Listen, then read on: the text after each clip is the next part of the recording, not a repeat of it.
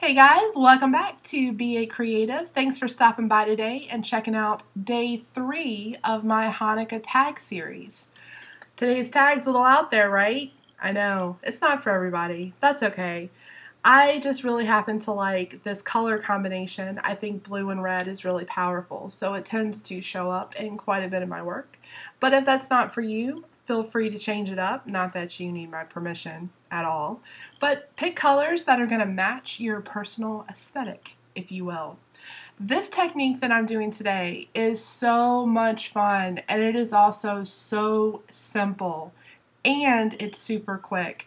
You could easily make 5-10 of these tags in about 15 minutes.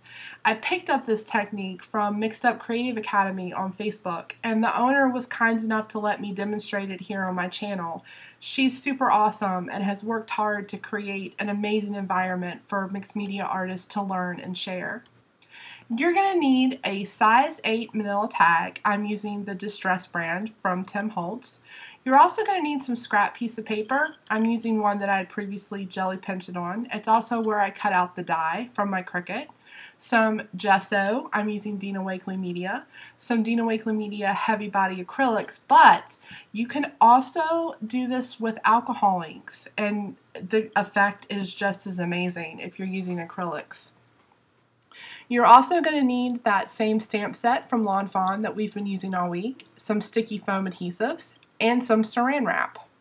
Now, let's get started. The first thing that you're going to want to do is put down some gesso.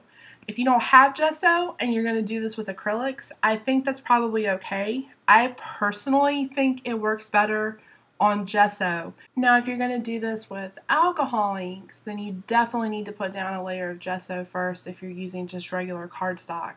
Alcohol inks works best on non-porous surfaces, and the gesso will help replicate that. Let that dry, and then go ahead and grab your acrylic paints. Squirt some water down on the tag first, and then you want to just drop some tiny little droplets of acrylic paint onto your surface. You don't need a lot because it gets really fluid with the amount of water that we're going to add. Give it a couple of good squirts, and then just have fun. There was no rhyme or reason when I started putting color down on the tag. I just did what I want. I did what felt good. Do the same. I like a little bit of white space left in my tags, but if that's not for you, then feel free to cover the entire tag. It's really what you like and what you enjoy doing. Once you get that acrylic paint down, add a little bit more water. I think the more fluid this is, the better it works. And you'll see this technique used sometimes in watercolor painting as well. The Saran Wrap does not have to be balled up. I don't know what I was doing. You don't need to do that. Just go ahead and smush it down on top of the tag. You want all of those crazy ridges and little, I don't know what to call them, to appear. Ridges, again, I guess would be the best way to describe it. Smush it down. Yes, that is the technical term that I just came up with. And then you want to just let it alone. Don't touch it, let it dry. The acrylic paints will take quite a bit of time to dry, but the alcohol inks will dry fairly quickly.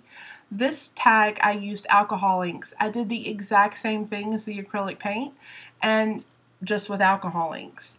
I used that previously jelly printed piece of paper to cut the die cut from my Cricut.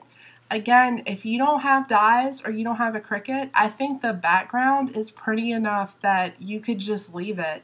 Slap on a Happy Hanukkah sentiment or a Merry Christmas or whatever it is you want to say. Put it on the tag. I'm going to go around the edges with some Distress black soot. I was not crazy about the black soot. It doesn't really show up that well when you're using acrylics. So as much as I keep using it, every single time I'm done, I have one of those, I should have used Stayzon ink. Anytime you're doing anything with alcohol ink or acrylic paint, you want to use an archival ink because otherwise pigment inks will not dry on your surface. They will just smear. But something like Stayzon, which is a solvent-based ink, will actually dry eventually, and most archival inks are dye inks, which means they soak into the paper and they will dry as well. So you can see I didn't really get that great of an impression with the Distress ink. I wanted something a little bit more bolder, more powerful, more boom in your face. That was unnecessary, I apologize. I wanted something just a little bit more defined, and even though I made that tiny little mistake, it's okay. Now I'm going to stamp my sentiment from the Lawn Fawn stamp set with VersaFine, which is a pigment ink.